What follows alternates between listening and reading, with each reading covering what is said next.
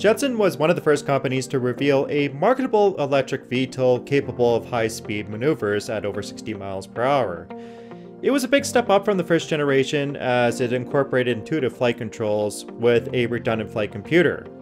It's kind of like your typical drone with obstacle avoidance and automatic flight correction. With a price tag of around $70,000, the craft could arguably be one of the first affordable VTOLs on the market. There's no doubt that these types of VTOLs will become safer and more reliable over time. But there also has to be flight regulations and design checks which would prevent catastrophic accidents with these types of vehicles. There is no doubt that technological innovation is racing ahead of regulatory authorities. And as a result, many companies are coming out with their own variant of a personal aircraft. So we get right into it, bypass propellers, and go straight jet propulsion. The Speeder is the ultimate thrill ride for crazy enthusiasts and even the hearing impaired. A 30% scaled prototype is being tested with 8 jet engines running on zero net carbon fuel, and I'm not too sure what the flight time would be on that. Anyways, the craft can be configured for autonomous or remote piloted flight, and I'm taking that the latter is probably going to be the first thing that's tested. With theoretical speeds at over 500 miles per hour, many other companies are pursuing this particular concept as well. Mr. Zapata, the inventor of the Flyboard Air, is currently working on the Jet Racer. This particular one is a little bit more dialed back with a 150 mile per hour speed. Powered by 10 kerosene micro turbojet engines, the craft can theoretically climb to over 10,000 feet.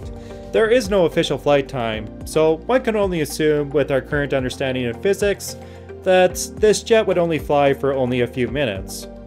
The story doesn't really stop there, and if you're a crazy enthusiast like me, then you can actually sign up and hope to be drawn to test fly the vehicle. 100 applicants will be selected, and then furthermore this will be drawn down to 25. Either case, I hope to be drawn, but I have no expectation that Zapata will actually let me fly this $500,000 machine. Now obviously there are other propeller-driven craft out there which are competing with the Jetson One. And Rykon is also working on this open design which is capable of landing on both water and land. It has very similar numbers to the Jetson One with flight assistance along with interchangeable batteries. Not much has been revealed about its flight capabilities, but one would assume that you'd have to keep both your arms and legs within the cockpit at all times. Another notable contender is the AirOne, and it is designed for 2 people this time, with both passengers having the ability to access controls. This particular variant has an increased speed of around 150 miles per hour with a 110 mile range. The aircraft also incorporates a fly-by-intent system which is currently being utilized in drones manufactured by Air.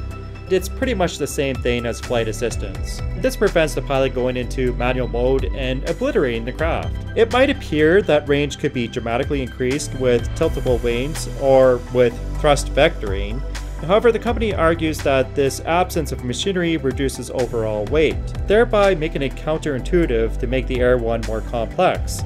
This brings us to a debatable topic, as vectored thrust is a critical attribute in many new electric aircraft, including the Lilium Jet and the S4 from Joby Aviation. The Lilium Jet, as we all know, has ducted fan propulsion, and it's able to achieve a 190 mile per hour speed. Of course, this is a 6-passenger prototype with a $2.5 million price tag. Then there's the 5-occupant S4, which has a maximum speed of 200 miles per hour. This one's a little bit less with a $1 million price tag. So obviously vectored thrust makes sense in larger aircraft where you can justify the cost. But in personal aircraft, it's more of a balancing act between making an aircraft that is affordable or making an over-engineered flying Ferrari which can outmaneuver any electric VTOL in the air. Admittedly, someone will make that one-person flying Ferrari, which has vectored thrust, and it will probably spawn a new generation of electric VTOLs. However, there is an alternative approach to thrust vectoring. Meet the X5 by Horizon Aircraft. It features a very unique and transformative wing, and this split wing solves a key problem with other lift and cruise designs because it limits the amount of drag during horizontal flight. It does this by entirely enclosing the fans and utilizing a pusher prop after vertical takeoff. it pretty much behaves like a normal plane during horizontal flight. But the X5 is also a hybrid, so it runs on a combination of batteries charged via turbo generator.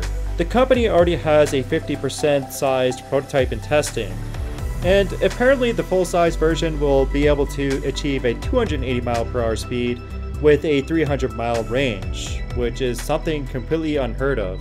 But if they can pull this project off and make a real X5, it would probably be one of the more impressive electric VTOLs out there. So once again, thanks for watching. Please like the video if you enjoyed it, and also make sure to subscribe to my channel for more videos.